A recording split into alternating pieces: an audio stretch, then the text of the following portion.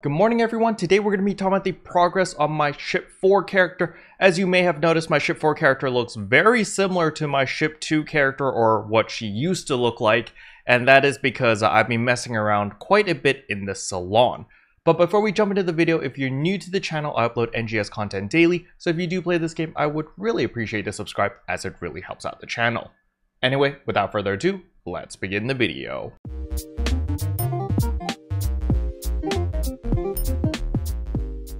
Alright, so before we jump into my gear, I just want to remind everyone that the salon is still going to be free for 2 more weeks. You can change anything, including your hair color, and you can change your body sliders. So if you want your legs to be longer, shorter, etc., you can play around with all of that. As you can see over here, the current body type that I'm actually using is a type 1 body type because they never made a type 2 body type of this specific outfit that I'm wearing. I got a ton of inspiration from Kibi over here, the one standing on my left side with the pink kimono.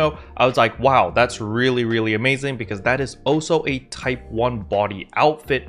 And I just realized, okay, maybe I can do something if I spend enough time tweaking things and making things look nice. And this is the final result. Personally, I am quite happy with how my character looks. You know, she looks, you know, obviously flat, unfortunately, but it can't be helped. It is the body type. This is the only way that I could get this outfit in NGS, or at least the NGS version of this outfit. And what's even better is this outfit only cost me 800,000 Meseta on Ship 4, which is usually the most expensive ship because simply the smaller player base, outfits are a little bit harder to come by. So being able to snag it off the market for so cheap definitely is a huge advantage. But with all of that out of the way, I'm sure you guys are waiting to see my gear. So first of all, of course, I did manage to get a Kaiser katana. I did have to buy the Rocks katana, alright? I was not lucky enough to get a Rocks drop. I had to buy it off the market. I did pay 5 million Meseta for it, which at the time was a really good deal, so that was why I bought it. And then as for the augments themselves, we've got Gigasmite 3, Dido Soul 3, Ult Secretor 3, Dreadkeeper 3,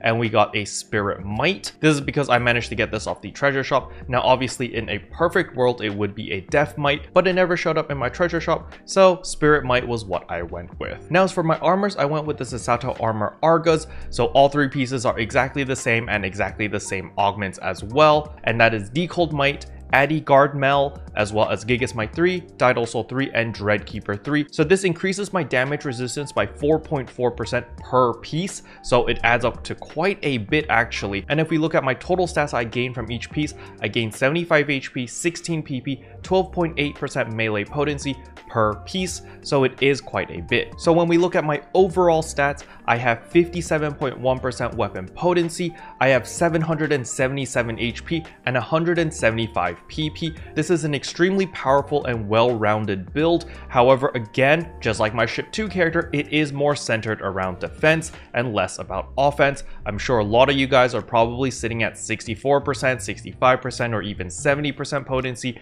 If you go just a little bit more aggressive, you ditch the Dreadkeepers and you put more potency on that instead, you can definitely push those damage numbers a lot higher. But I'm also sure that a lot of you guys have a lot less HP than myself. So what about my friends which are on a tight budget or want to do a budget build? What type of augments would I recommend? I would pretty much recommend still going with the Sasato Armor's Arga, as long as it has the Decold Might or whatever stat that you need. It has to have this simply because of the stat itself. It gives you 2.5% of whatever potency you want, as well as the 25% low temperature damage resistance. This alone is extremely powerful considering that you get these armors from the red box, which means everyone is guaranteed to get one of each type of armor piece, so you'll only need to buy another 2 pieces, which definitely cuts down on cost. As for the augments themselves, I would definitely stick with the Gigasmite 3, the Dido Soul 3, and the Dreadkeeper 3, because you can get the Gigasmite as well as the Dreadkeeper from the event shop. So please go to the event shop, buy all of those capsules, and just put it on your armor. Now there is an 80% chance of success, so you will need a 20% booster in order to guarantee the augment to stick on your armor. As for the Dido Soul 3, you should have quite a bit of this, especially if you did the last season's mission pass.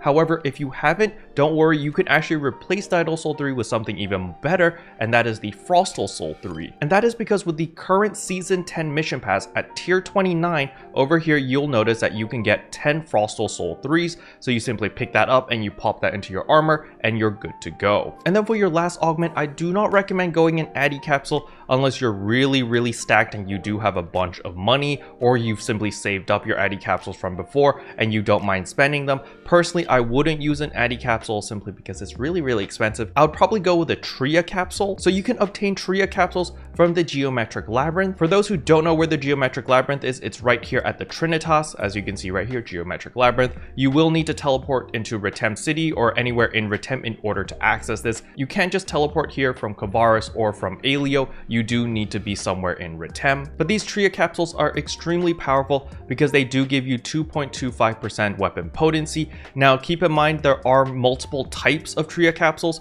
So for example, there is the Star O Tech or the Star O whatevers. That is minus 5 HP in order to give you this. Then we have the Spirit O whatevers, which minus 3 PP in order to gain that potency. You have the Deft one, which is not worth it. Never use this one.